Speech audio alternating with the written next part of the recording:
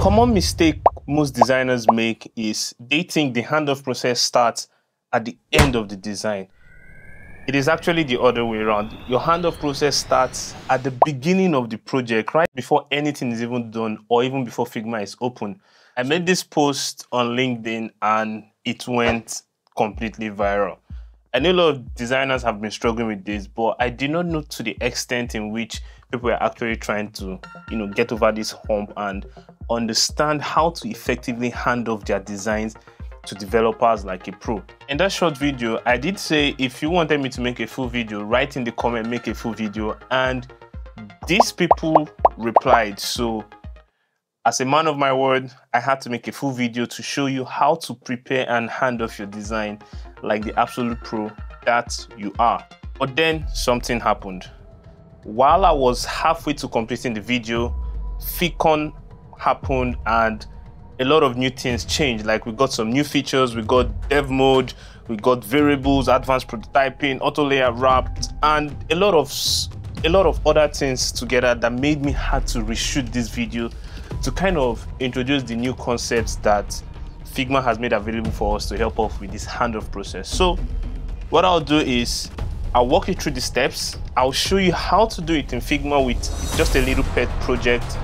And if you have any more questions, you can leave them in the comment section. I'll get to them and try and answer them to the best of my knowledge. The very first thing you need to do is to have what I call an alignment meeting. So you need to speak with the stakeholders, engineers, primary decision takers, have an alignment meeting to be ensured that you're in line with the goals and the objective. This will also give you an opportunity to understand how the developers love to work, understand their limitations or where they might have issues with, so you don't just overly create designs that nobody can build out and it's just overly complex, not solving the problem.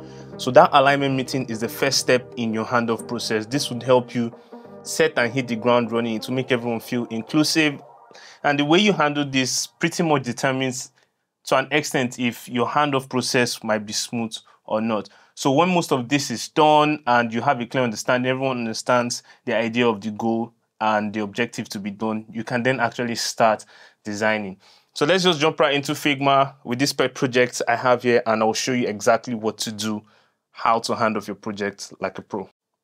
All right, so I have this little project. This is just a simple login screen with some authentication. This is a simple multi-factor authentication screen. It's just something that I think I did it for like a test or something like that way back. And so I'll just show you how I would prepare this to hand off if I was planning to hand this off to like a developer. After my first set of meeting and aligning with stakeholders, setting key tags and periods on when we should do this, what I like to do is arrange each of the component of the screen into a flow-based process. Now, what I mean is, if you have a login and there are multiple steps of the login, you want all of those steps to be in a single line, right? So right now I have, okay, wait, sorry, my mouse. All right, so right now I have this login and I have like a security authentication for the login, but this doesn't necessarily impact the login flow. So I'm going to copy this out and then bring it down. Let's arrange this pretty well. Bring it down. And then I'm going to, what I like to do sometimes is to create like a, just like a title bar here and call this login section. So now this is the first step. Like, you're trying to organize it so that when the developer comes to the board and he sees login section, he knows that everything that has to do with login basically rests in this spot. And then you can go ahead to group the other section. I'll just call here MFA, which is multi-factor authentication section. So now I'm going to use just this, this little project so it doesn't get overly complicated to explain these things in depth. So now I have these two sections and the second part of my job is basically done. What I'll need to do next is to show the interaction lines between them. For example, I have this interaction here whereby I want, when the user is trying to log in and slide in here, I want when they're able to match this shape together, then they're able to log in, right? So there are different ways you could do this by showing the interaction line. So there's a plugin I use called Autoflow, right? So I can click on Autoflow. This kind of gives me, this plugin helps me like show the direction in which I want the flow to go. And I could easily click here, and then you see generates this line for me. This is not so visible, so let's just kind of change the color. Let's use white just for the sake of this example. So what I'm basically doing now is I'm telling the developer that, okay, in this set of interaction, I want it to go from this screen to this other one. But this might not be, I want it to go from this screen to this other one, but this might not be so clear cut, right? So you also need to do what I call annotate. So by annotating is basically like helping your developer by adding just some text into the, design. I'll just type T and say allow, oh, this is up here. Let's bring this here. This looks so big. Okay. So I'll say allow user to drag and match puzzle. So keep in mind, like everything I'm doing here is just rough, and I'm just trying to give you an example of, you know, some of the things you do.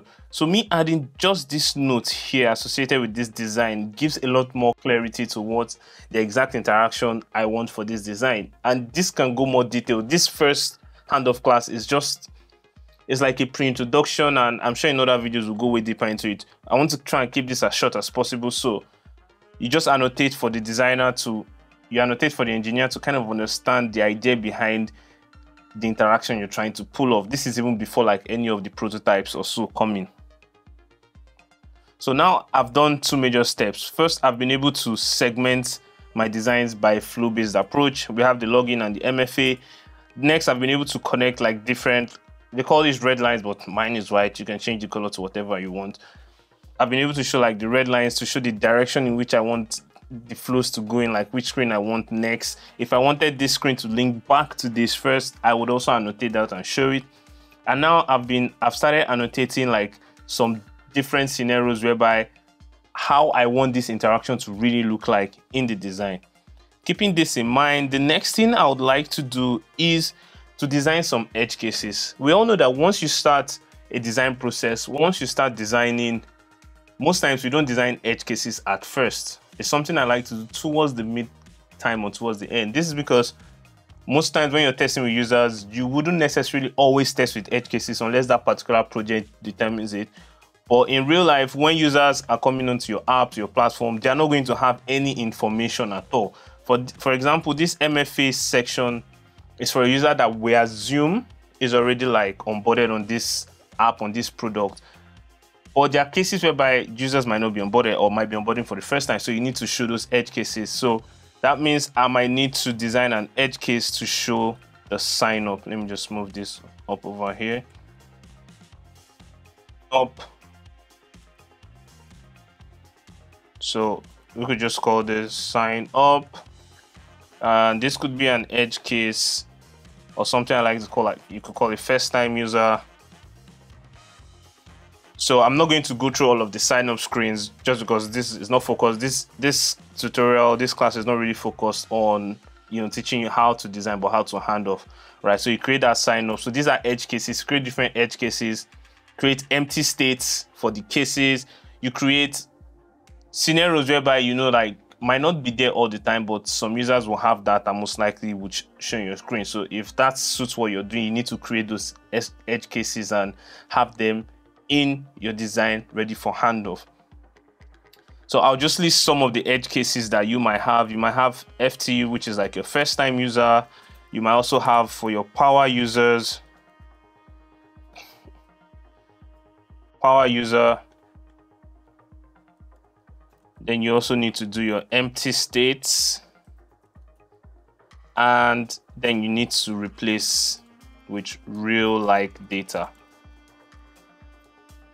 So what I mean by real like data is basically most times when we're designing, we use a lot of lorem ipsum or so, right? But there are some areas where you actually want to put some kind of lifelike data. Like if you're expecting a first name and last name, you can use a plugin called Content Reel to give you some kind of real like names and content to fill in those places, and then you replace it. Now you've done most of this, your design is looking good, almost getting ready to hand off.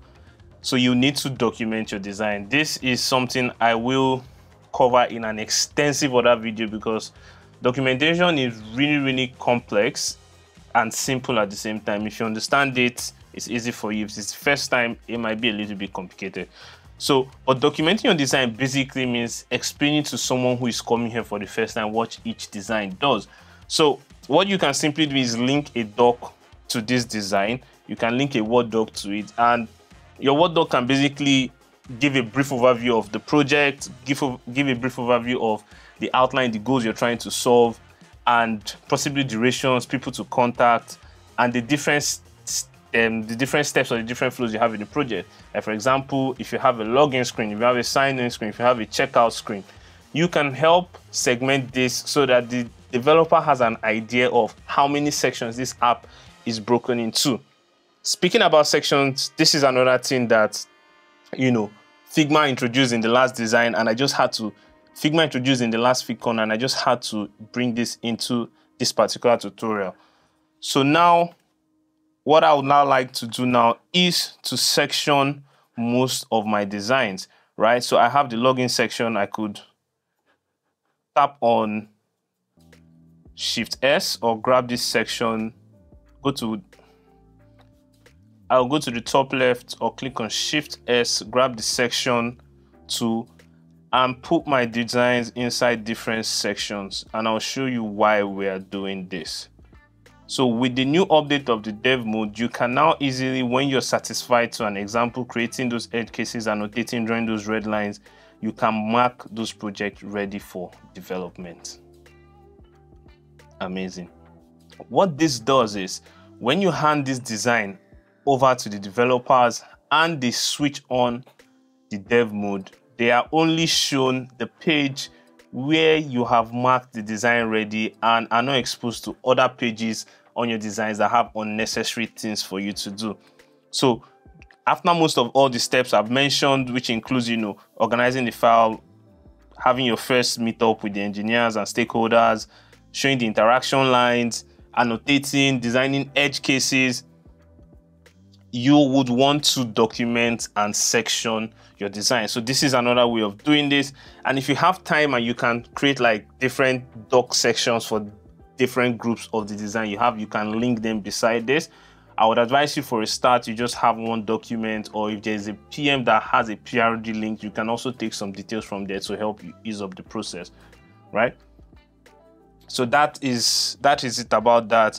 So when you create this and you mark them ready for development, the designer comes here and they're able to see which of the frames or which of the sections are related together and which ones they can prepare for development. So there are some parts I'm going to talk about which is not necessarily like a flow, but every designer to his own, and people do this differently.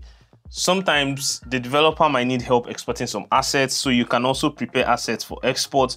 Like for example, this simple interaction I did here, I made a component for it over here called the puzzles, and I can prepare these assets for export by just setting the exact amount I want them to export it and in which, you know, format I want them to export. But almost every developer now should know how to do this. But if they have any issues with that, this is why part of the communication is important. If they have any issues, you can also just set this for export, and when they come and turn on the dev mode for things, they're able to see which of the sections they are to export and see the colors and everything they basically need to get in the project done. So this is just like an introductory to the handoff process, showing you how you can do this for handoff. When you're done with most of this, you can obviously hit the share button, give them view access to access your designs and all of those, to access your designs and see everything they need to do. If you need help or you're confused on how to facilitate some of this initial iteration part, which is like the stakeholder alignment and the developer alignment, leave a comment in the comment section, and I'll see if I'll make a video or a workshop that shows how I facilitate some of those meetings. If this video has brought you value, don't forget to like and subscribe to the channel. And if you'd like to know more about designs or some of the new features Figma launch, click on this video right over here where I'll be explaining it with a practical example. And before I leave you, let me just show you how this prototype works. And you basically drag this, boom. That's it, guys. Don't forget to like and subscribe, and I'll see you in the next one.